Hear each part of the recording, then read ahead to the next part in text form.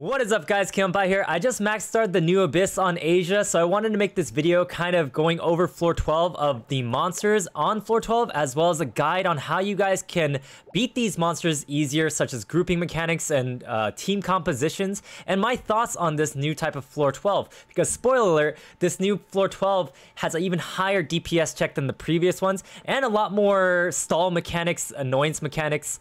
So without further ado, let's get on with the video.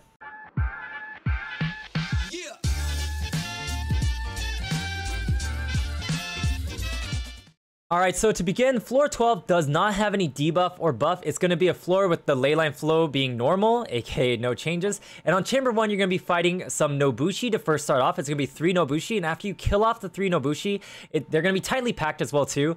And they're going to spawn 3 Fatui Power Agents, but they are going to be in like a triangle shape, split across from each other. It's kind of annoying. And on the second half, it's going to spawn a Geo Bishop on one side, and the other side is going to spawn 3 Mimics kind of in a triangle formation, a little bit split apart too. It's going to first have the boar, and then on the second wave it's going to have a Geo Bishop on the opposite side and the ferrets or squirrels on the other side in a triangle formation as well too.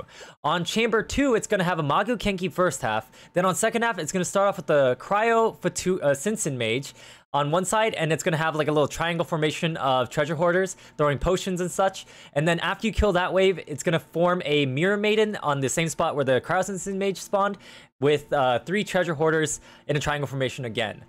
The big thing to note here, though, is the Mirror Maiden will have a Hydro Aura that spawns bubbles, and the Cryo Sinsin Mage will have a Cryo Aura, which does the Cryo Ice Cage. For Chamber 3 first half, you're going to first fight off against a Ruin Hunter with 2 Ruin Destroyers on each side. It's going to spawn from a wide triangle stance. Then after you kill these 3 monsters off, on the opposite side, it's going to have a Ruin Guard with a Geo Aura and 2 Ruin Cruisers kind of close to it, next to it, in a triangle formation as well too. The one thing about this is the Ruin Destroyers are the tentacle ones that can choose to either dig down and pop up next to you, or just shoot a laser beam into the ground and do an AoE. And the Ruin Cruisers are the ones that will jump backwards to kind of keep away from you. The second half will have a Ruin Guard to start off with the Ruin Cruisers in a triangle formation. And then on the second wave, it's a Ruin Greater with 2 Ruin Defenders next to it as well on the other side. So for the rest of the video, I'm going to do a chamber by chamber breakdown and side by side, and try to give you guys some tips on grouping the enemies together and some of the ways that you can kind of kill these enemies faster, as well as some team comp recommendations. I won't be going for speed because I'll be doing a live commentary on this kind of aspect. And so the teams that I used to max star on Asia were these teams here, with Bennett, Sucrose, Xiangling, Tartaglia first half, and Raiden, Jean, Xingqiu, Fish Show on the second half. I will be posting videos of the full clears if you guys want to watch those ones on the YouTube channel as separate videos. But I will say that I don't recommend you run Bennett on the second half because of the Hydro enemies and the Hydro bubbles, which could insta-kill you because they also deal reactions of 2 times damage or melt of 1.5 times and can double melt. I do recommend on the second half that you do run a freeze team if you do own Ganyu or Ayaka. It could be really good, especially against the third chamber with the Ruin monsters. Alright, so for chamber 1 first half, it's a simple triple Nobushi setup. Like I said, they're tightly packed together, so they're quite easy to kill. But after you finish off this wave, you'll see here that there is going to be a Fatui Power Agent. You see how they're kind of split from each other? So it's really good to have some sort of Nemo unit to kind of bring them close so you can AoE them all. There's not much you can do in terms of grouping them early on, unless you are running something like Venti that could pick them all up and group them really well. Possibly even Kazuha's range is good enough. But for this account, we technically just used Sucrose to group them, and it was kind of good enough. They also stay relatively close. If you have some sort of like burst, kind of like Tartaglia, it helps quite a bit. And you're just gonna proceed to kill them off pretty simply as long as you have enough damage.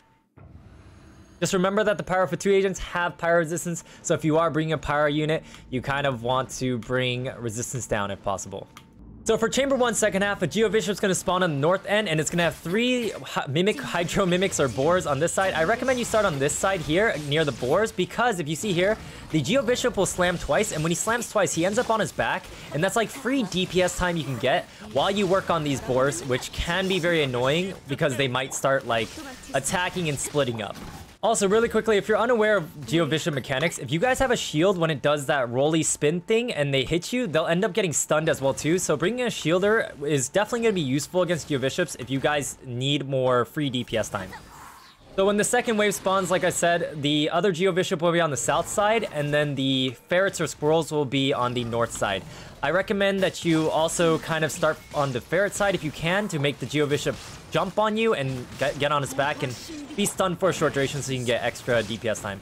Other than that, it's not a big issue dealing with these monsters outside of using Bennett, which can Pyro Infuse your character, and if you're Pyro Infused, the squirrels could end up vaporizing you and dealing 2 times damage and potentially killing your units. So for the Chamber 2 first half, we're gonna kind of do a full run here. One thing you guys want to know is that while he's sitting down and prepped, you can still generate energy particles off of him.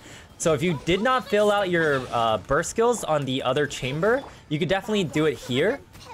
I mean, if you didn't fill out your burst skills on the first half, you guys kind of got to learn how to time and dodge these attacks. And remember, once his HP bar reaches the S in Sword Master, he will go into an invulnerability state. So don't try to use like heavy bursts like Tartaglia melee bursts. You can use Tartaglia range bursts or something like that. Just try not to overkill because it will not go below the S in Sword Master at all.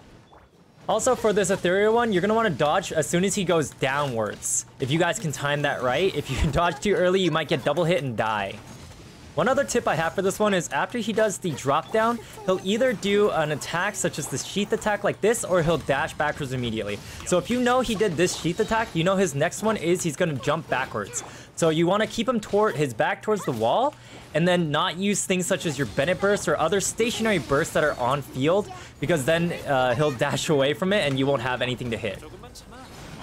Next, the next tips I have is just try to always keep his back against the wall. The only time he'll move away from at this point is if he does the one where he dashes through you and does the multi-slash attack. Also, if you have a lot of damage, you can always choose to hold back on using some of your burst skills so you can specifically iframe some attacks if you're not very comfortable with dodging. It's better that you end up using iframes to survive if you just hold them for like 1 or 2 seconds rather than trying to go for like a crazy fast run and dying over and over. Alright, so for Chamber 2 second half, you're going to be fighting the Cryo Mage as well as the Treasure Hoarders that throw potions. One thing you can do is if you have Gene, you guys can definitely use fall damage cheese, where you end up throwing them in the sky or throwing them towards a wall. It does some pretty good damage. If you saw there, this Gene just did 55k, and I've done something like 100k before as well too. I definitely recommend that you kill the Cryo Mage first, because if you let her live and go for the Treasure Hoarders first, she'll end up building that shield where you're gonna have to kill her flies just to be able to reach her, and that could be extremely big time waster. And this one is a pretty tight timeline in my opinion. Against the Mirror Maiden, you just gotta remember that she will teleport backwards. You'll see here this Gene just did 140,000 damage on fall. If you end up pairing that with Sucrose, it can do even more damage for even bigger cheese, which I will probably try to show you guys in this video later. Also, when it comes to the Mirror Maiden, you're able to pick her up and throw her as long as you don't have a marking on you. If you get hit by one of her hydro attacks, namely the ones where she spawns the puddles on the floor, it will cause you to get marked, and it will make it so you can't use a Nemo CC. You'll see here that I got marked, and because of that, let's show you here. I'm going to try to grab her this time around, and you'll see that no matter what happens, she's not getting picked up. Other than those tips against Mirror Maiden, the only other thing I have really to say is try to bring somebody or a team that has a lot of AoE so you can keep blowing up the bubbles or popping the bubbles as soon as they spawn. Something such as Raiden's auto attacks can also work for this reason, because her swings are pretty wide to be able to hit all these bubbles so you don't accidentally run into them while you're trying to dodge. Alright, so for Chamber 1 first half, I recommend you start on the left side next to this Rune Destroyer. The reason for that is because the other Rune Destroyer might teleport over to you and then allow all 3 enemies to group up so you can just start AoEing them all together. Remember that these Rune Destroyers can be partially disabled. When it does its laser beam, its core is exposed, as well as when it like goes on the floor and blooms open as well too, its core is exposed, so you can disable them as there. Also, after you kill these ones, a Rune Guard with 2 Rune Cruisers will spawn, and you gotta remember the Rune Cruisers can be disabled when they are trying to do one of the attacks with its core exposed. What I recommend here is because the Ruin Guard does have a Geo wave, I highly recommend you kill the Ruin Guard first and then deal with the Ruin Cruisers afterwards. If you can AoE them, that's definitely great. What you might want to do is try to stand next to one of the Ruin Cruisers and have the Ruin Guard also pair up with you. Otherwise, you know, just try to kill the Ruin Guard ASAP and then try to get the Ruin Cruisers stacked on top of each other with their cores exposed and you disable them. The other thing to note is that the Geo Waves come in sets of 2, where it'll wave one time and shortly after it'll wave again. Then there'll be a moderate pause before the next 2 waves come again. Alright, so for Chamber 2 second half, I recommend you start on this other side of the Ruin Cruiser, try to make it jump backwards towards the other one and continue that route and AoE down the Ruin Guard and one Ruin Cruiser and just try to have it back up into the other one, such as this. As you can see here, this Ruin Cruiser is currently disabled. If you hit its core 2 times, it will fall down. Now, when it comes to the Ruin Defenders, just bear in mind that they can block their attacks from the front. So you definitely want to be a little bit wary of that when you use characters such as Yoimiya or Hu Tao, or other kind of one-directional attack type of characters. When you do a lot of AoE, it won't matter too much. And there's not really many tips for the Ruin Grader, just kind of hit its knees. If you really want to try to disable it, you can. But with the damage window or damage DPS check kind of being a little bit up there, I really recommend you just kind of unga bunga and try to hit as many targets as possible with some sort of AoE setup. Alright, since this video is getting a little bit long, we're going to try to keep the team comp recommendations a little bit short. If you guys do need more extensive team comp recommendations, you guys can always come by my Twitch channel and ask for a team comp recommendation for this. But like I said earlier, I don't recommend you bring Bennett on the second half, but if you need to, you definitely can. It's just that when you fight against the Hydro Mimics as well as the Mirror Maiden or the Cryo Sinsin Mage, you could get melted or vaporized if your character is standing inside of Bennett's ultimate by being Pyro Infused. He is often better on the first side anyways against the Magu Kenki and various other things, so you have a higher damage output. Second half, my biggest recommendation probably is to run some sort of freeze team such as Ayaka, Mona, Venti, and Diona or Zhongli, or you could replace Ayaka with Ganyu, something like that, because as you saw earlier, the Ruin Cruisers teleporting around can be very annoying. Same thing with Ruin Defenders. If they end up putting their shield up, it can be very troublesome as well too. In addition, if you do end up freezing the Mirror Maiden or the Cryo Sinsin Mage, it's just free damage. The Cryo Sinsin Mage does have Cryo resistance and the Mirror Maiden does have Hydro resistance, but that's why you usually bring a Nemo character such as Venti or Kazu or even possibly Sucrose to resist down that resistance. If you end up having trouble meeting the DPS check for Chamber 2 second half, you can always run Jean alone for fall damage, as I showed you guys earlier, or do the Jean plus Sucrose cheese, which does massive damage, because fall damage is based off of max HP of the target, as well as velocity speed of when they hit a wall or the ground. Another type of team you could run on the second half that could be successful is a Taser Tomp, which is a Hydro plus Electro to do Electro Charge over and over again and bounce to multiple enemies in AoE. You can use a lot of different variations for this Taser comp. The old school method is using Sucrose, Beidou, Xingqiu, and Fischl, but that does rely on double mitigation from Beidou Ultimate and Xingqiu's swords to reduce damage and Xingqiu's swords to heal you. So you do have to be a little bit more skillful to dodge. You can also run something such as Raiden on that team, replacing any of the characters. I recommend Beidou if you're going to do that, but that's more of just Raiden single target type of damage. The other alternative you can run for the Taser setup is running one with Kokomi, Beidou, Raiden, or taking Kokomi out with Tartaglia. And because Raiden doesn't work with Beidou for using her Arc Lightning, you can always use Kokomi on Tartaglia during that moment. And during something such as Tartaglia or Kokomi's long cooldown before they can get their burst or their elemental skill again, you can use Raiden with Xingqiu or just a Nemo character to get resistance down. Alright, so for the first half, I would mostly recommend you use a mono pyro team such as Bennett, Kazuha, Xiangling, and a flex pyro of Hu Tao, Yoimiya, Diluc, Klee, anything you want to run. Or you can end up doing Zhongli and just running mono pyro with Zhongli's shield resistance down. The alternative you can also do is running Tartaglia with Kazuha or Sucrose, or even possibly Venti, but with Emblem of Seraph Fate and the catch for Xiangling, you typically don't need Venti's energy refunding. I do want to note that using Yoimiya on the first half could be very useful because you can disable the rune cruisers when they are just sitting there with the auto attacks, but you would want to run Yoimiya on something such as a mono power team because, as you may know, Yoimiya does have a lack of AoE, so something such as Kazuha plus Xiangling could make up for that AoE, while Yoimiya ends up trying to shoot the cores with auto attacks on the rune cruisers so they don't keep dashing away. Another team that will still work fairly well is going to be the Zhongli Albedo Xingqiu Hu Tao composition because you can still just do massive single target damage and AoE with your ultimate.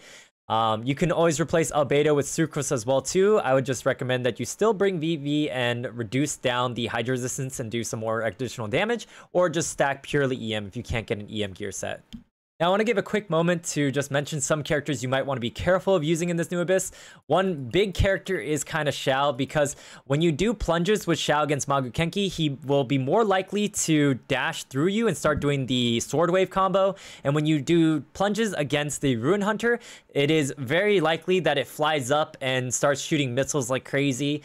And when you jump against the Ruin Guards, they'll turn around and shoot missiles at you. Especially with the Geo-Wave, missiles plus Geo-Wave can be very deadly, even if you bring a Zhongli with you. The other character you want to have a little bit of caution with using is going to be Eula, because the Ruin monsters have a lot of physical resistance, so your damage will be nerfed already from the get-go. But this doesn't mean you can't use Xiao or Eula to beat this Abyss. You just might need to play a little bit better or have a little bit better stats than other characters as well too. Also note that when you use Kazuha's elemental skill, especially his elemental skill hold, you could still cause the Ruin Hunter to fly up, Ruin Guard to shoot missiles, etc, etc. So kind of be careful of that.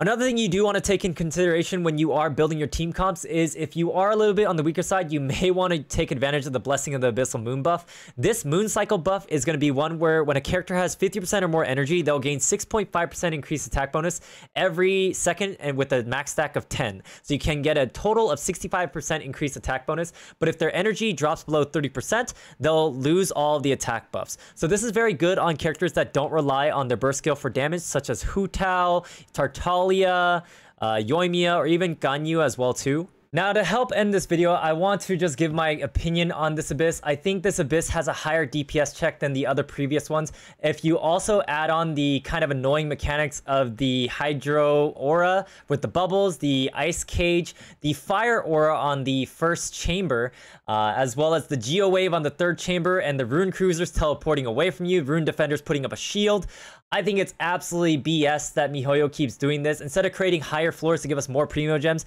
they keep trying to just make the floors of the Abyss have higher HP requirements or more stall mechanics to make it so that the players, especially free-to-play or budget players or new players, have a harder time getting these small amount of Primo Gems from the Abyss. That's going to be all for this video. Hopefully you guys enjoyed it, and hopefully it was helpful to you in clearing the Abyss or even possibly max starting the Abyss. Make sure you guys leave a like, comment down below what you guys think about this new Abyss. Make sure you guys subscribe for more Genshin Impact guides. Make sure you guys follow me on Twitch at twitch.tv/KeelanPie for Genshin Impact content, as well as account reviews and Abyss help. Make sure you guys follow me on the socials of TikTok, Twitter, and Instagram. And make sure you guys join my Discord to be part of our Genshin Impact community. Thanks again for watching. I'll catch you guys next time. Peace. Also, if you guys want to check out some of this blue tape, make sure you guys check out SummaForte. Link in the bio below.